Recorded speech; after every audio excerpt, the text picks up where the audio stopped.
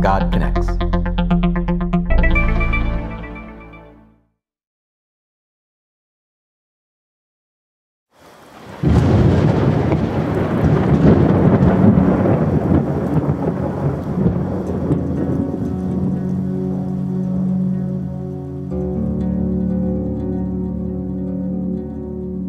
Confession.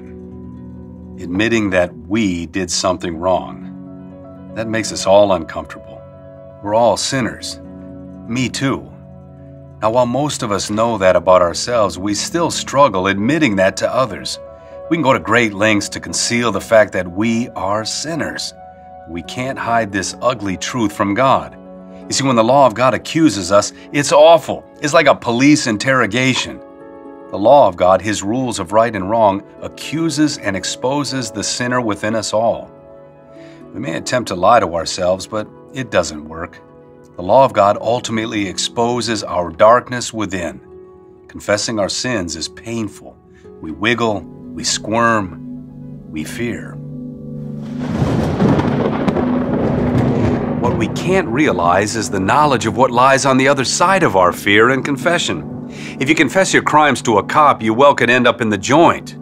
But if you repent, that means to turn from your sin and confess your sins to God. The outcome is the complete opposite. A new reality of forgiveness and grace awaits you. Forgiveness for our sins brings us new life and a fresh start. It's an amazing wonder that can only be experienced after we confess our sin. Forgiveness is a magnificent and powerful gift. In the church, we call this forgiveness absolution. We confess our sins, and the pastor says, in his stead and by his command, I forgive you all of your sins in the name of the Father and of the Son and of the Holy Spirit.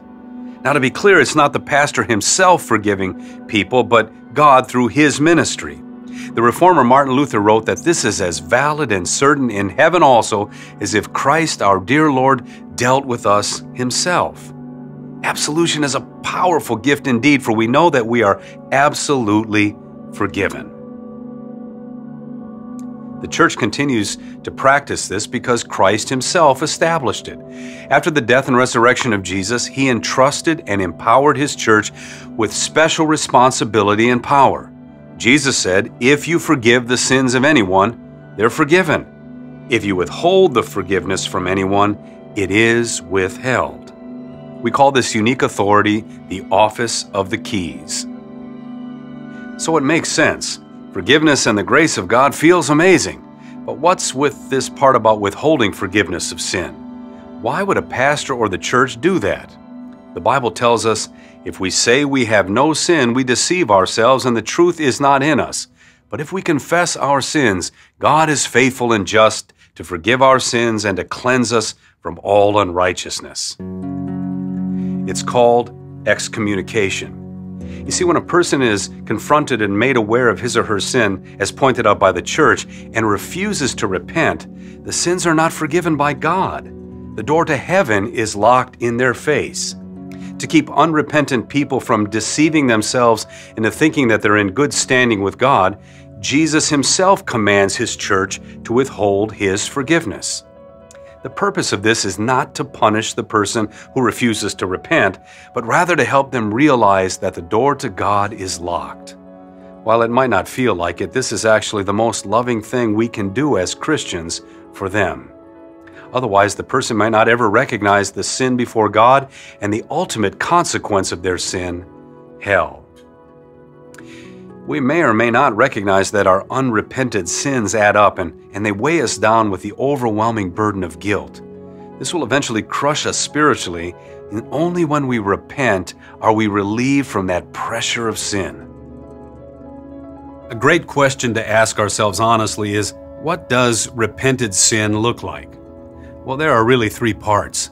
The first is to acknowledge that what we have done is wrong. Secondly, we believe that Christ has the power to forgive this sin, and He has. And the third is the honest effort to turn away from that sin that we're struggling with. While confession can look like a very public act, it's actually very personal and a private matter between the sinner and Christ.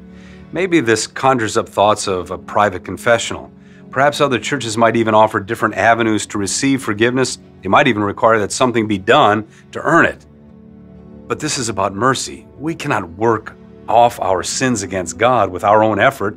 God gives us His forgiveness as a gift. In the end, we should see that confession and absolution, they're not a burdensome ritual, but a gift. When we're troubled by our failures and sins, we're able to confess whatever they may be. And confession and absolution are God's way of assuring us that we live in His forgiving presence.